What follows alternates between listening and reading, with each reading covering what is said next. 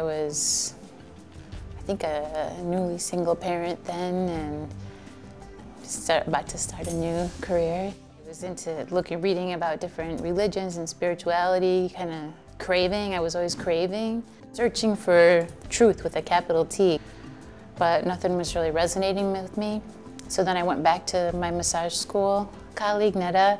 I was like, tell me about the Baha'i faith, you know? And then she gave me the phone number of someone who had this study circle at her house. I probably waited for about 9 months because I was like, I don't know, she had a weird name. Her name was Addison, and I didn't know about going to her house, so I waited about 9 months, and then I finally called, and she told me about the Baha'i faith and about progressive revelation and the equality of men and women and all the peoples, and I couldn't believe. I said, this is a religion? This is what I believe, you know? So it was really interesting.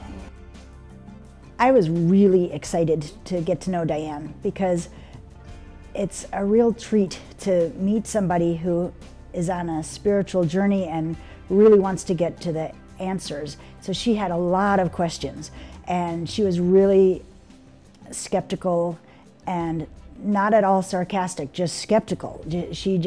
She had to protect her daughter before she could get involved with anything, so she wanted to be sure that she was making rational, good decisions and sticking to her principles. Oh, so enthusiastic about the Baha'i faith. She was so enthusiastic to share with me and share about the history and the teachings that I was so skeptical. I asked her early on, like, are you getting paid to recruit me? Because she was so enthusiastic. She was like, no. And I said, no, I'm just telling you this because I believe it and I'm excited about it and I wanted to share it with you. I kept studying and looking for mistakes because humans always make mistakes. So if this Baha'u'llah was a human, somewhere in his writings he was going to contradict himself, or there'd be some contradiction or something that raised a flag in me, like this isn't quite right. Usually she asked a question from a point of, what do you guys think about this? And then it was a bit like, I'm going to bust you on this one.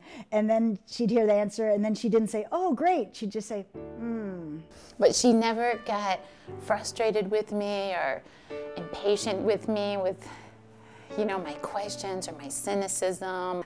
I felt like she loved us. And then I could also start feeling my heart kind of unraveling, almost like light was emitting. Maybe there was a tightness there before, and I started feeling light when I was reading the words and things. Dianne is one of my best friends, and her daughter feels like family to us, to my husband and I, and also to my parents. They kind of adopted her as a granddaughter as well. I think the material we studied and the interactions we had deepened our friendship. It's not just a casual friendship. Yeah, I love her to this day.